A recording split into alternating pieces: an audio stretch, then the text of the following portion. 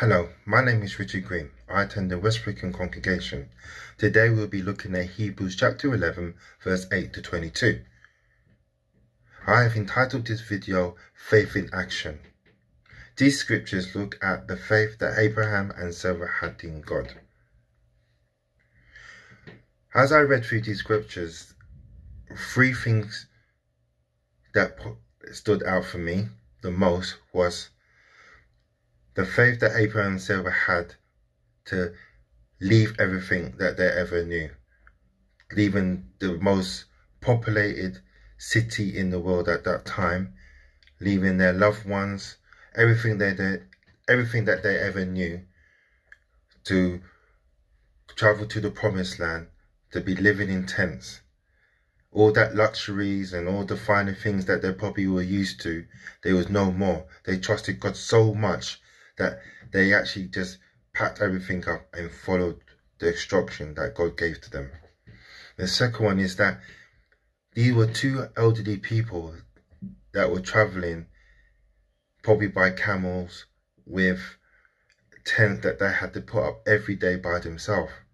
The strength to do that was unbelievable. And then to top it off, God tells them that they're going to have children. Now, for me, someone came and told me if I was 87 and my wife was 86, that we were going to have more children, I wouldn't believe them. I would think that's literally impossible. But this instruction wasn't coming from a person, a flesh. This was coming from God Almighty. He was telling us, or telling Abraham and Sarah, that they were going to bear children. And it happened. They believed that this was going to take place, and it happened.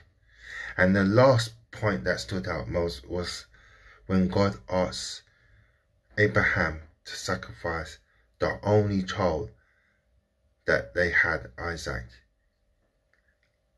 I love my son and my daughter to the fullest, and for someone to ask me to sacrifice them would be one of the hardest things I ever did.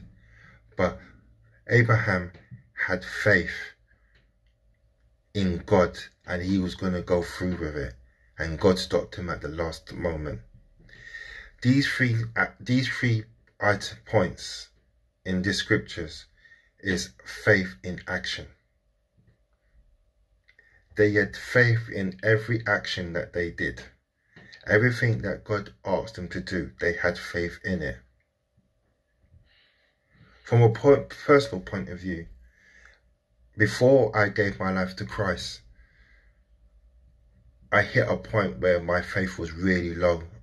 And that was when I lost my father, my dad, the only person that I looked up to, the only man I looked up to. But when he left 7 children and 12, at the time, 11 grandchildren. And I was the eldest. And I was supposed to lead. I didn't have the faith to lead. I was thinking, my dad is 62. He should be carrying on living. He should be leading this family. And I just couldn't see the bigger picture from anything. And my faith was renewed when I saw my dad give his life to Christ. Now, you're probably asking, why has this come up?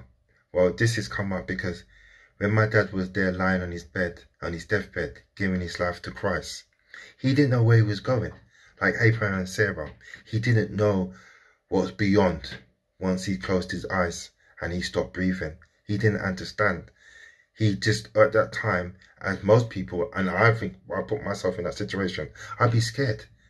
But not my dad. He had enough faith in Jesus to give his life to Jesus, to say, I'm giving my life to Jesus. I am now coming home. At that time, I couldn't understand how somebody could do that. But now, seeing the bigger picture, that I had to take positive out of something that was so negative in my life at that time, and have faith that all things happen for a reason. And if it wasn't for the death of my dad, I don't think I'll be where I am today, giving my life to Christ. Sometimes a situation, as hard as it can be, is just a small part of a bigger picture that only God can see.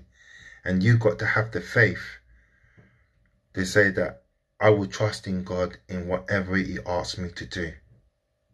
So I will close this video off by saying, as Christian, be strong and have faith in God. If you hear His voice call you, go to Him and ask Him, what do you want me to do? And simply have faith in what He asks you to do, like Abraham and Sarah. Thank you very much.